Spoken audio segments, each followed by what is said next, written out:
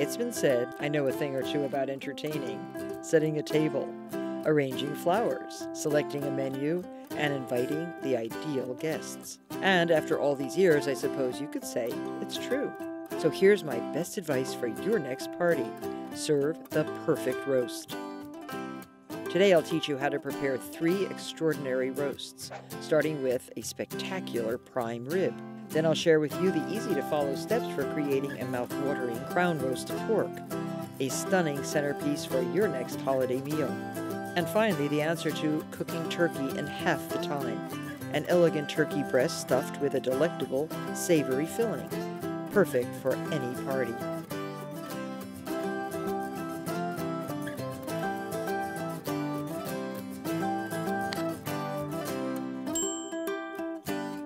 When hosting a special occasion, it's really nice to prepare a dish that makes an impression when you bring it to the table, such as a wonderful prime rib roast.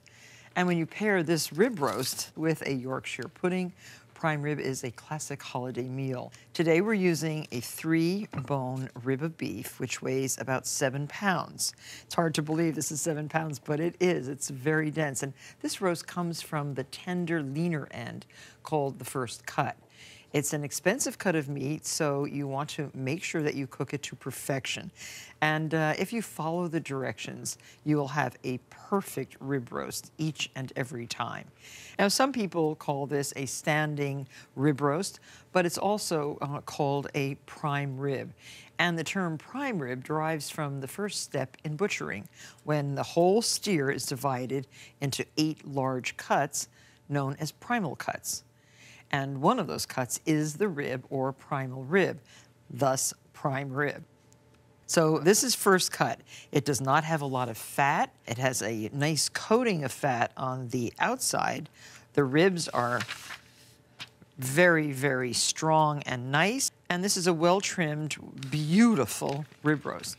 And be prepared. This one costs a little bit more than $100. 7 pounds will serve, at least 8 people. Buy this at least one day before you're going to cook it, because we are going to rub it with a marinade. Break 15 or so dry bay leaves in a mortar and pestle or in a bowl. Add about 1/3 of a cup of sage leaves. This is actually fresh sage. You can use dry or fresh. And the zest, I love the zest of orange. This is 1/3 of a cup of orange zest. Add that. Salt and pepper, about 1.5 to 2 teaspoons of coarse salt. And some pepper, I'd say, at least a teaspoon of freshly ground pepper. Now mix this all together with about 1/2 cup of olive oil. The rib roast can stand in the refrigerator for 1 day to 3 days to get a deeper flavor in the meat. And a similar result is achieved by simply salting the meat a day or 2 before roasting. You'll figure it out. After you cook a couple of these, you'll figure out which style, which flavor really appeals to you and your family. But I assure you, this marinade is utterly delicious. So we'll put this meat right into a roasting pan. This is a very nice roasting pan. It is a enameled cast iron, very heavy. And just spread your lovely, flavorful marinade all over the roast. Cover it with plastic wrap, put it in the fridge, as I said, for at least 1 day. So here's the rib roast. It's been in the refrigerator for 1 day. I have not changed my clothes. We have swap outs on this show, luckily. And it is looking very good. We've taken it out of the refrigerator about 3 hours ago because you want it to be closer to room temperature. And you place the beef fat side up. It's resting on its ribs. The ribs act as a rack for the meat itself. The oven is preheated to 450 degrees, and you put the roast in with the meaty side toward the back of the oven. And you're going to really use that high 450 degrees to sear the meat. And that will stay there for 30 minutes. It's hot. Put your timer on, and after 30 minutes, the temperature is lowered to prevent the outside from burning before the inside is cooked. So this is really what roasting is all about. That initial high heat gives the outside a head start so that it will be browned perfectly in the end, but then you must reduce the heat so that the interior of the meat, that big piece of meat, will cook to the appropriate temperature. And we're going to cook this rib roast to about 120 degrees, which will be a medium rare. So here's the roast. It took exactly 1 hour and 15 minutes after the first 30 minutes. And we've removed it from the oven. It's been resting here on the board for 20 minutes. Very important to let a hot roast rest at room temperature before you start to carve. You want the juices to be reabsorbed into the meat, and you can see that we're not really losing too much onto the board. If I started to cut when it came right out of the oven, you would have a lot of juice everywhere. Now to carve, cut right along the bones, preserving the bones for the bone lovers, and just remove them. And then you'll have a meat roast without any bones in the way to carve for your dinner. Very tasty. This is a well-prepared rib roast that responds nicely to this kind of carving.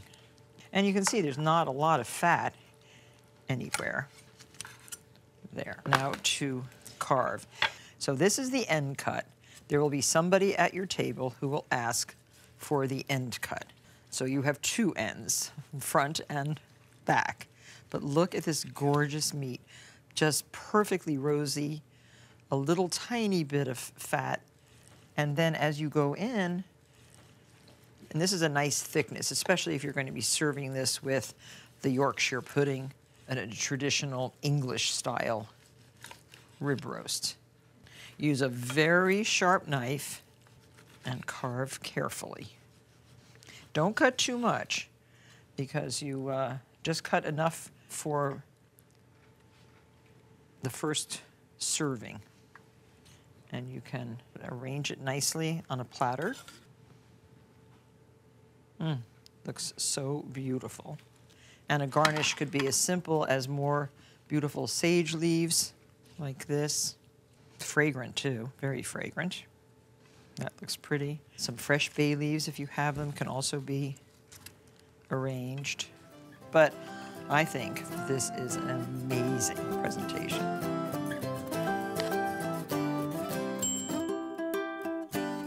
Now here is another spectacular dish to serve on a special occasion.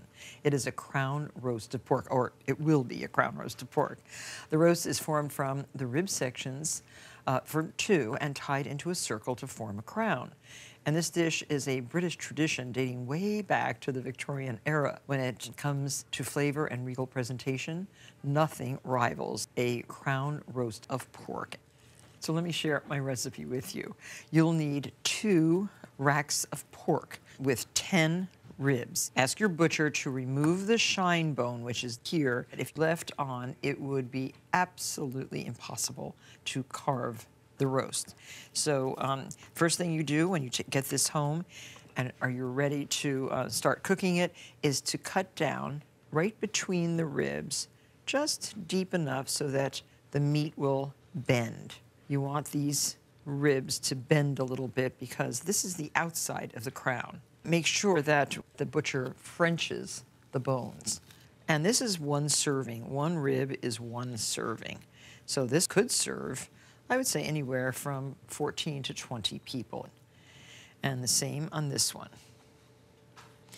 Make sure your knives are sharp. This is beautifully sharp. It's cutting through this pork very nicely. This is great for a special occasion, Christmas time, New Year's Eve. It's also nice if your family loves pork to serve on a holiday like Thanksgiving, which is traditionally turkey, as you know. See how it bends now? It wouldn't bend like that unless you did these cuts. Now, form your crown. The idea is to get this one attached to this one. We're going to use a needle and thread. Really, a needle, a meat needle, and some string. Cotton string is good. So go through this way and just go through here. It's fun to do something like this. Of course, if you have a really good butcher, he will do this for you. But it's also fun to learn how to do it yourself. Now tie that into a knot. And so I have that butted up. Now I want to get this one a little bit tighter here too. So just take your needle and go through again a little bit lower. Practice being a surgeon. I've always loved doing this kind of creative cooking. And again, tie this. All these strings will be removed after the meat is roasted, and it will hold together very nicely by itself. So that's one side. Do the same to the other side. Now, to make sure that this roast stays in this beautiful crown shape, I suggest doing one more tie right below the ribs. And take your string and go right under the ribs and give it a nice little tight tie. This will ensure a crown when it comes out of the oven, which is, of course, the entire object of this lesson. You see, that holds it very nicely. So now rub all over with a generous amount of salt and pepper. Perfect. Now the meat should stand like this for 30 minutes. And while it's standing there, I'm going to make a marinade that's going to be put over the meat. In a small bowl, mix parsley. Oh, about 2 tablespoons is good. 2 cloves of garlic. A tablespoon of chopped sage. Sage goes very nicely with pork. And the zest of a lemon. On the standing rib roast, we used orange zest. On pork, I love the taste of lemon. And now add, a tablespoon or 2 of olive oil. And just rub this all over the meat. And I find that really the most effective way to get this everywhere is to put it on with your fingers. Make sure you also get a little bit on the bones. It is fragrant and utterly delicious. So now transfer this roast to a 425-degree oven and roast for 15 minutes, then reduce the heat to 375. And roast, rotating halfway through until the meat is well browned and an instant read thermometer registers 140 degrees. That's going to take about 2 hours and 15 minutes. So here is the gorgeous crown roast of pork. When you test for a temperature in a roast like this, go straight down on this side of the rib bone down to the center of the crown. It should be 140 before you take it out of the oven. And let the roast sit on the rack just like this, 20 minutes or so, before you move it to a platter. And look how nicely it lifts. It's very heavy and very regal. Center it on the platter and take the strings off. So use a little scissor like this and pull all the strings out. There. And now put your stuffing in the center. We've made a wonderful stuffing out of wild and white rice, celery, and dried apricots and prunes, a stuffing that really, really goes very well with the pork. Just mound it up in the center. Can you imagine this on your Christmas table? That is glorious. And you can garnish with pretty herbs around the base, some rosemary. It looks pretty just like that. You could even put some ripe plums. If this were for Christmas, it's starting to look not only like a crown, but also like a Christmas wreath. That looks very pretty. I think simple is better. And now, for the crowning glory, don't forget the pantalooni tunis. And here they are. I've always called it that. Who knows why? You can make these or buy them. I remember before I knew where to get them, I sat there with paper and little fringy scissors and made my own. Now, I think that's spectacular, don't you?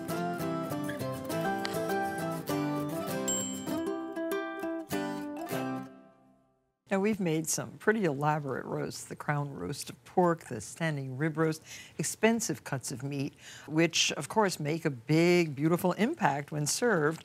But here's a simpler roast, and one that's good for a big crowd if you want to make several of them, or for just a small group. Instead of stuffing and roasting a whole turkey, you can stuff just the breast to create an equally delicious and elegant dish that cooks in less time. And in this recipe, we use a technique called ballotine, in which the turkey breast is boned, the skin is removed carefully, and I'm doing that right now by going underneath the membrane that holds the skin to the meat of the breast. And this is a half of a breast of a nice, looks like around a 12 or 14-pound turkey. It's a nice piece of meat. And if you need to use the point of a sharp knife to help release it, do so. We don't want to get any holes in the skin, and we want to take it off carefully, leaving it in one whole piece, because this is what we're going to wrap the stuffed turkey breast in. And the skin, this is the whole skin, and it does stretch, so that's what we reserve. We reserve that. Now turn the turkey breast over, and now we have to butterfly it. We want to get it into a shape where we can flatten it, stuff it, roll it, and then wrap it. Get all that? Okay, so the turkey breast has some natural lines of demarcation here. And with the point of a sharp boning knife, what we want to do is get it as flat as possible, all the same thickness.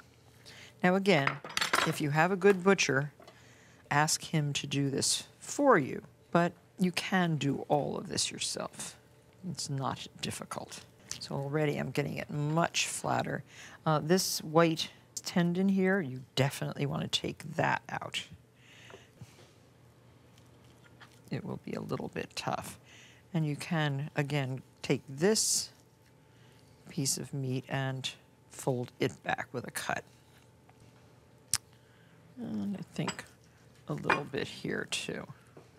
So now put this in between some plastic wrap. It's like unfolding a book, really. Take a nice long piece. Place your meat on it, leaving a little bit of space at the end, and fold this over, leaving some space like that. So we can spread out the meat and pound away.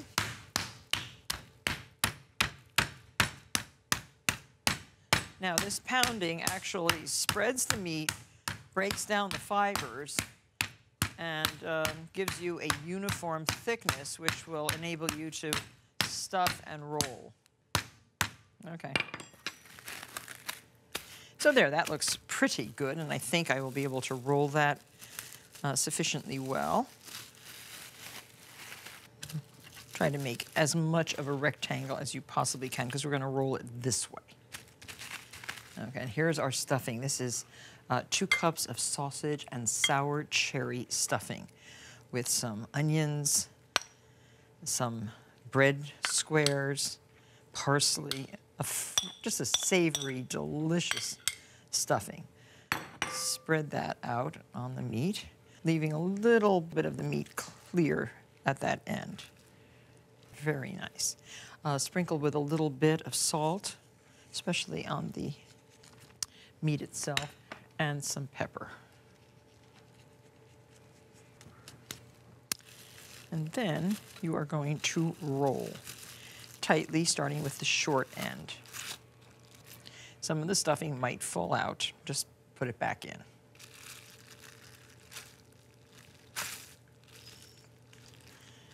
Okay, like that. And now the turkey skin is going to go over the crease, the end, right here. And that will hold everything together with some string. So you want to cover the seam with the skin. Oh, that looks very good. So once you get the skin covering the seam, roll the turkey in a double piece of cotton cheesecloth. Make sure that it is cotton. The cheesecloth will help keep its shape. This looks really, really good. And then we're going to tie it up.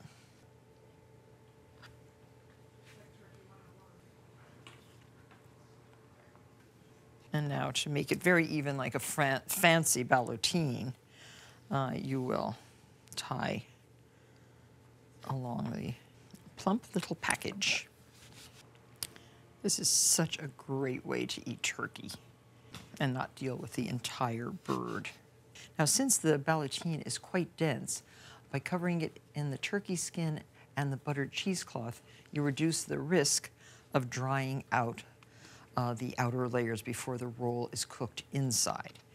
And so now, use 6 tablespoons of butter that's room temperature, nice and soft, and rub all over the cheesecloth. Nice thick layer. But with the butter, this is going to be delicious.